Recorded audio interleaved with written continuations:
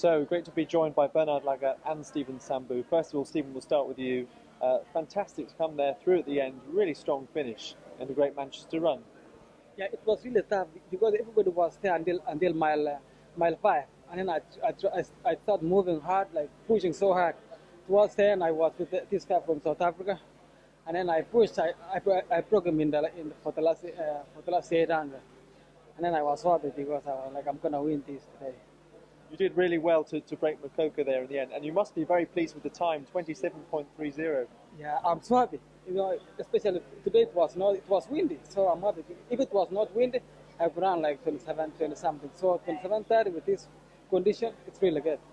I'm so happy. And Bernard, great to see you back in the UK to run here in Manchester, and I'm sure you probably enjoyed having the crowd around you, pushing you on. And how do you feel in terms of your shape and fitness? You know, first of all, the fans over here of sports in Great Britain is amazing, man. In the UK here, I've raced so many times, and everywhere I go, and everybody says, go Bernard, go Bernard. And so the conditions today, like he was saying, was, you know, it could have been ideal, but, you know, I was pleased with the time. I've been training with Stephen in Flagstaff, Arizona. We have been doing hard tempo runs, knowing that we're going to do this race. And so coming over here and running 27:48 for me, that was something that is awesome. And, you know, with the support of the fans, that was really nice to have them pushing us through.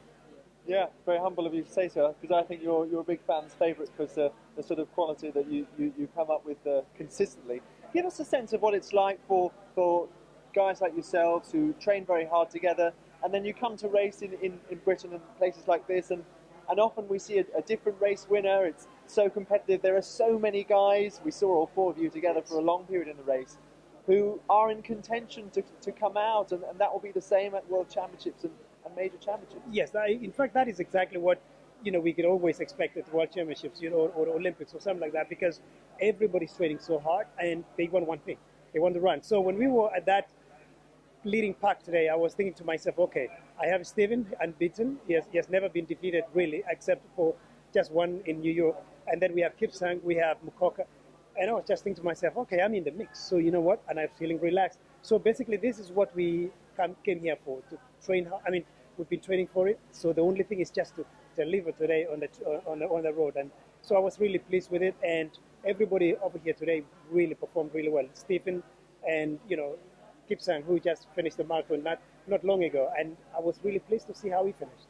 Yeah, and then Stephen, finally, again, you beat names like Wilson Kipsang again, who finished second in the London Marathon. It's important for you in a very competitive Kenyan long-distance team, isn't it? Yeah, it's really important for me, like especially to run with Aile, Bernard, Kipsang. It's really make me feel really good. You know, it's really nice to run. How do you stop yourself from getting too excited about this one victory in this race? Because you have to be consistent on a number of occasions. Yeah, I have to be consistent because every race I run, because I have pressure. Like, you know, everybody expects me to win.